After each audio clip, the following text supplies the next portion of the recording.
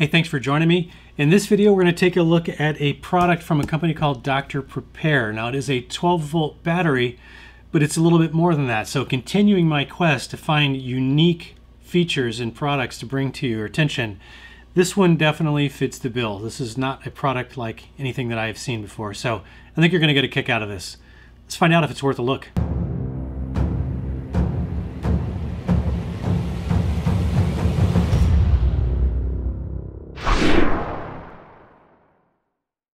Now, I know I've mentioned this in previous videos, but this may be the first video of mine that you've ever seen. You know, I get lots of offers from vendors to review their product, and I turn down probably 95% of them because it's things that are basically the same as stuff that I've already reviewed, and I just don't feel like rehashing it, and I don't want to waste your time, and I don't want to waste my time. So I'm really looking for things that have standout features, and this is definitely one of those unique products. So let's get this thing out of the box and see what we're dealing with here. So I'm guessing these are a couple of metal mounting plates so you can bolt this thing down, maybe for a marine application or something like that. One manual. Now, at first glance, it looks like an oddly shaped deep cycle lithium iron phosphate kind of drop-in replacement battery. But what's with this? You know, there's a giant cutout here. What could that be? This is what made me very intrigued about this battery. In fact, there's a switch on the top that gives me a state of charge. I don't know if you can make that out. That's kind of cool. You normally don't see that on a battery like this either. So this is a 100 amp hour. So this means you have got 1280 watt hours at 12 volts or 12.8 nominal. And it also comes with this. This is what makes it super interesting. So this is a little DC module, right? So I can actually, it's got an Anderson connector on the bottom there, and this Anderson port plugs into this Anderson connector on the top of the battery. As you can see it right there. And I'll put a picture up there, close up, so you can see what that looks like. So in addition to being able to be used like a conventional 100 amp hour 12 volt battery to power an AC inverter or other AC or DC type components and things like that, and recharge it via solar, it's got this DC module. And this DC module has a 12 volt port, right? Cigarette lighter adapter port right there on the front. And it has got some additional ports. It's got two USB-A ports. It's got a USB-C port, a DC 5521 port. And again, I'll put a picture up here so you can see these in better detail. But then it's also got another Anderson connector there. So I can actually charge this with a portable solar panel. So what this effectively allows me to do is use this battery as a portable power station, at least for DC. Now you notice there aren't any AC ports on here. So this is not an AC inverter, but it is a deep cycle 12 volt battery with the capability of taking this on the go with you. I think that's pretty cool. So let's go run some tests on this thing and find out what its usable capacity is, how well this little DC module works, and if there's any other tricks up its sleeve that I'm currently not aware of. We'll find out. Anyway, let's jump forward and see how that all went. All right, we're going to do a DC discharge test on this. We're actually going to do two of those. We're going to do one through the hub that attaches on there through the Anderson connector, and then we're also going to do one directly from the terminals and see if there's any difference there. There shouldn't really be much difference there, I'm not expecting, but we're going to try it anyway. So this just snaps on. If I can get it in there. There we go. Not sure if you can see over here. This thing is fully charged. So we have to turn this on. All right. And we will use this port. And I'm going to use my battery tester. It's a nice secure fit. And we're reading 13.6 down here. We're going to dial this up to about 10 amps, which is typically what I use to discharge these. And that little sticker on there said don't try to discharge past, I think, 12 amps. So 10 amps is where we are. And we'll see how much power we get through this hub from the DC port. All right, on our first DC discharge test, we got a total of 1,200 and let's round up to 6 watt hours. All right, we are done with the DC discharge test off of the terminals, since we already did the one through the car socket. And let's just see what we ended up with. So we got 1221.4 watt hours and 97.96, so 98 amp hours. All right, just for fun, I've got my IceCo 12-volt refrigerator connected to the DC hub on the PowerMax battery. So I've been getting this power into the refrigerator for a little over an hour now, and I got this thing preset to 5 degrees. So yeah, this thing has been running for a solid hour off this 12-volt port. I'm going to keep it running for a while just to see, make sure that it continues to run without any issues. At this point, I'm not expecting any, but yeah. So looks to me, at least for now, that you can definitely run a 12-volt fridge off of this DC module on this PowerMax battery from Dr. Prepare. All right, we're going to test the low temp disconnect on this Dr. Prepare battery. It says that it's somewhere around 41 degrees, so I think we're going to make sure we get it well into the freezing category. So I'm going to turn on my IceCo fridge, and I'm going to dial this thing down. So it's at 5 degrees right now, and we're going to drop this thing inside. And I've got a Victron Smart Shunt on here, so I'll be able to track for sure if it starts charging. So this is what we're dealing with here. All right, so I'm going to go ahead and close this thing up. I'm going to leave this thing in here for at least 12 hours, and then I'm going to pull it out. It should be pretty well frozen, and I'm going to hook it up to a solar charger with good solar input, and we're going to find out if it starts charging right away or if it clearly is not going to charge, and then after it warms up, we'll find out if it resumes charging automatically. So let's see. Just so you can see what I did here. Got the black jumper cable on my negative. It's going through the shunt. So any energy that does come through the charge controller will go through that shunt, and I'll be able to monitor it. Now this is the 40 amp Bouge RV charge controller. Obviously getting no power. So the BMS clearly shut down, as is the Bluetooth. We're going to find out how long it takes for this thing to wake up.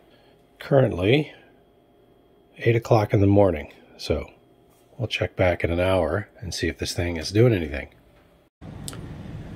Alright, it has been 1 hour since I hooked this little contraption up. And you can see I got a green light on my charge controller, so this thing has turned back on, so it's actually safe to go ahead and put some solar in there. Now I've actually hooked solar up to a different unit for another test I'm running, but I'm going to disconnect that and see if we can start actually charging this unit I'm pointing to here that you couldn't see. I'm going to see if we can start charging this. Now we should be able to, since the charge controller has been energized. So let me switch the cables over.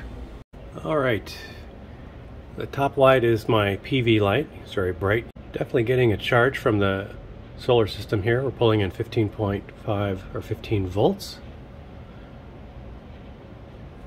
Yeah, the green light on the bottom is the battery indicator, so it shows we're connected, and the green light on the top is our solar indicator. All right, let's take a look at the Victron app, which is the smart shunt I have on the battery, and just see what it is showing. What it's basically telling us here, ignore the 100%. That is not accurate because I've not calibrated this for the battery. It's picking up 14.35, 14.4 volts from the charge controller, but you can see the current is 0 and we are inputting 0 watts. So we're not charging the battery right now. If I go over to trends, yeah, you can see my amp line there. The one on the bottom is flat. So what you'll see is when this thing actually starts charging, the amp line will spike up. So the BMS is preventing us from charging this right now. So we'll keep running this and we'll see how it looks in about an hour or so. Let's find out if we're actually charging or not. Actually, we can see the blue charging indicator that we are in fact now charging. Let's take a look at the Victron app, see how different it is from what we saw before. All right, reconnecting to the smart shunt. Oh yeah, very different. Got 16 amps going in. There we are, 16.74 and 220 watts. Let's look at the trend. Yeah, you can see that bottom line now. My current number. Much higher. Yeah, so we are definitely getting charge input to this. So the low temp disconnect definitely works. And actually it kicked on to allow a discharge earlier than it allowed a charge. So earlier when we saw, the power going to the Bouge RV, the BMS was enabling a discharge because the discharge disconnect temp is lower, that threshold is lower than the charge disconnect. So it had to warm up a little bit more in the core before it allowed us to actually send a charge. So, and you can actually get a nice visual indicator right there on top with those little blue LEDs right there. So, the temperature safeties definitely work for this battery. BMS is doing its job. All right, I have got just a quick portable 100 watt solar panel in here. And I have converted it from its 8mm barrel connector to an Anderson with an adapter cable and put that in there. You really can't make that out, maybe. Yeah, you can. It's flashing, right? So we are definitely charging through what I suspect is a PWM charge controller. I'm pretty sure they didn't put an MPPT charge controller in here, but I'm not 100% sure, just assuming. So I'm going to let this run. It is actually very cold out. It's below freezing, so I'm going to move the battery into the sun in hopes that it continues to charge, because the low temp disconnect will kick back in if I leave it out here long enough, because we are at about 28 degrees Fahrenheit.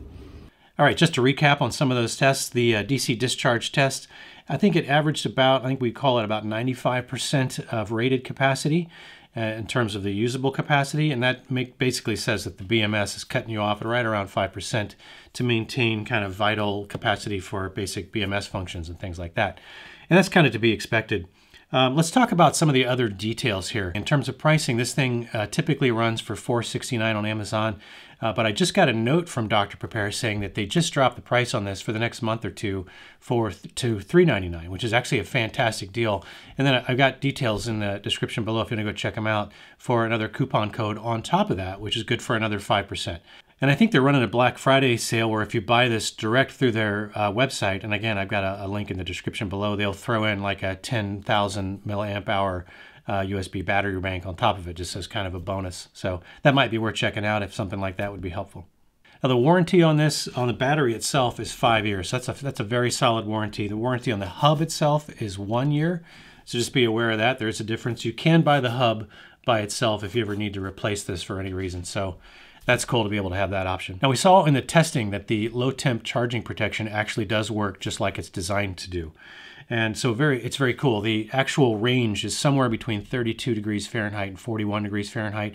I wasn't able to dial in exactly precisely where that cutoff happens, but it does work definitely in that range, and it does automatically re-enable charging from the BMS re-enables charging when it does achieve a suitable temperature. Now the 100 amp BMS that's in this thing has a maximum discharge rate of 100 amps and a maximum charge rate of 50 amps. So just be aware of that. It's a 50 amp charge rate. PowerMax battery weighs 27.5 pounds. Nothing interesting there. It's pretty typical for a lithium iron phosphate battery in this capacity. Some other important things to be aware of. This battery does let you connect 4 of these, up to 4 of them, but only in parallel, not in series. And the reason for that is actually fairly obvious, because this has a 12 volt DC output hub on it. This hub is not going to work if you connect these in series, because that's going to change the voltage output. Suddenly you're at 24 volts or 48 volts. And so you have to run this, if you're going to use the DC hub here, you have to keep this in 12 volt configuration, which means you're going to connect it multiple ones in parallel, not in series. Now it does have a stackable design, so you can kind of see there's a little bit of a taper here, which means the terminals are a little bit recessed below the top, which is nice because that makes it actually very hard to accidentally short circuit this thing and create a problem. And I did mention to them, since this does sort of double as a power station, which is super unique, it would be nice if there was actual little caps that you could put on that just to prevent accidental short circuit. Seems kind of unlikely though because of the way these things are tapered, but you can actually stack multiple units. It's designed to be stackable if you wanted to use it in that configuration as well, which is pretty cool. Now, as you saw in the clip, you can directly connect a 100 watt solar panel to the front of this and charge it. I thought that was pretty neat. Since it is limited to a 100-watt panel, just be aware that your typical 100-watt panel is not going to produce more than somewhere around 500 to 600 watts in a day. And that is not enough to top this thing off from fully depleted to fully charged in a single day. So that's more like really a full 2 days worth of charging without any discharging to get this thing fully recharged, just based on a single 100-watt solar panel. So do keep that in mind. Now, obviously, you can take this back and hook up a full-on charge controller, external charge controller, and larger solar array that's basically limited by whatever charge controller you're using, and you can pump this thing back up and charge it very quickly when you're charging it through the terminals and not through the little portable power station mode that this hub gives you access to. It's just cool to have that option. That's it's not something you're probably going to use it primarily, but if you're in a pinch and you got a portable solar panel, kind of a no-brainer to just keep topping it off as much as you can when and wherever you have the opportunity. So I like the fact that you just can even do that at all. And I think the last thing I would mention is that, and this is not something unique to this particular battery, it's kind of in general, that when you're looking at a lithium-ion battery or a lithium iron phosphate battery, and you're trying to size it with an inverter, basically you want to go with your amp hour capacity rating to be about 10% of your inverter's output rating. So if you have a 1,000 watt inverter, a 100 amp hour battery is appropriate for that configuration. If you've got a 2,000 watt inverter, a 200 amp hour configuration, which would be 2 of these in parallel, that would be an appropriate configuration. And you can hook, as I said, up to 4 of these, creating up to 400 amp hours. So that would support up to a 4,000 watt AC inverter. And the reason for that is you don't want the AC inverter to over discharge the batteries and actually damage the batteries and create a problem. So that's why there's that kind of a calculation, just as a rule of thumb, that you would apply to any kind of these little DIY solar generator type systems. So anyway, just to kind of wrap up, I think this is really a unique device, and I like the extra flexibility that it gives you to use this in a variety of ways when and how you need to use it. Anyway, I hope you found some of this information useful. If you did, please consider giving me the thumbs up on the video. I'd really appreciate that. And consider subscribing if you're not already a subscriber. I've got a lot more stuff coming, solar panel and power station, some very interesting stuff coming actually. So stay tuned for that. Anyway, I do hope to see you in the next one. And until then, have fun out there.